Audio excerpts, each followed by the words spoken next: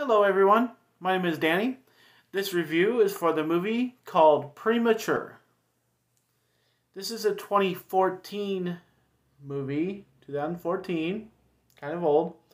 It is rated R, it runs an hour and a half, and it stars John Carna, Caroline Treywick, and Kate Neeland.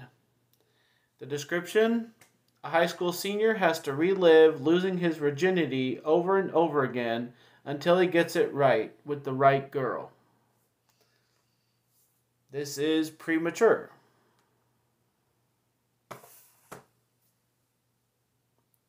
Well, confession time.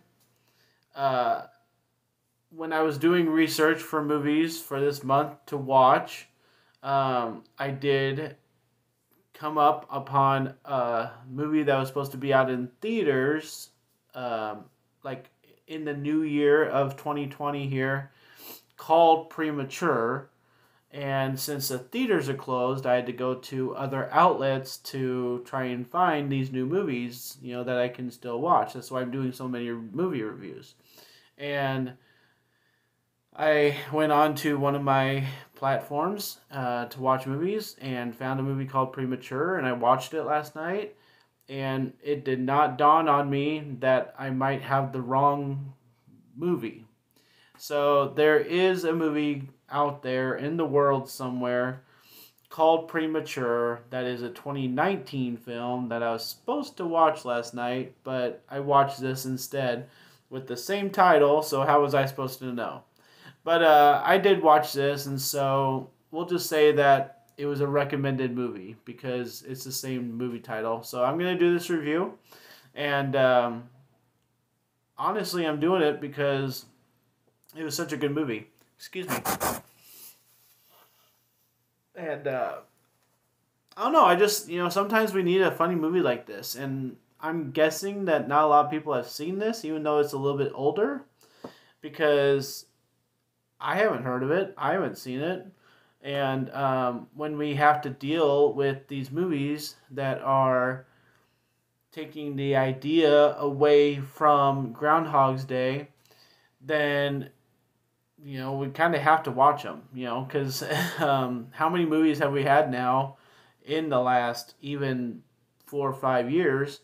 This is, 6 years ago, that have taken that idea of the repeating day. We've had Happy Death Day. We've had, other movies like that. So if you feel like leaving a comment, let me know about more movies like this, because I know there are more out there. But I'm thinking Groundhog Day is one of the most substantially influencing movies of our time, because people keep making movies like this with the recurring day idea. So I think it's really, intriguing every time. I took a while to watch Happy Death Day 1 and 2, but I watched them, and this came up out of the blue for me to watch, and I watched it and I liked it. So I just think it's intriguing when people do this idea of the recurring day. So, as far as this movie goes, there's not many weak points because it's just a comedy. It's nothing to take seriously. For, the uncomfortableness factor, I don't think it's, I think it's on the level of Hot Tub Time Machine. And I have those right up here.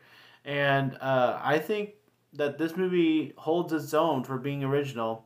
People are comparing it. Excuse me. We're in one of those times where it's cold one day and it's hot the next, so allergies are afloat. But anyways, a lot of people are comparing this movie to American Pie, which I think is fine, but it's in high school, and it's just a one idea movie. It's not a whole saga, so that's why I don't like comparing it to American Pie. I more like comparing it to Hot Tub Time Machine because of just the jokes that are flying, the funny situations that people are put into, the creativeness of the movie, how original, some of the situations are, some of the interactions are, everybody that's, throwing themselves into a certain situation, they just have no idea what's coming. And for the viewer to have movies, even 6 years old now.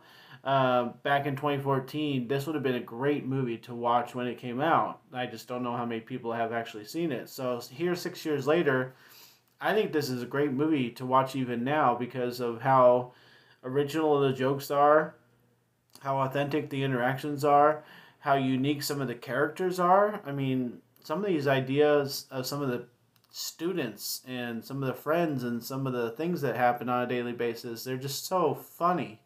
And there's a college admission character in here. He got my funny bone about 5 or 6 times throughout the movie. And if I were to rewatch this, which hopefully I will, and hopefully I'll buy it and own it, um, that college admissions guy, he's gonna just get me every time. So he's just too funny. The parents, really have some funny lines of our main character.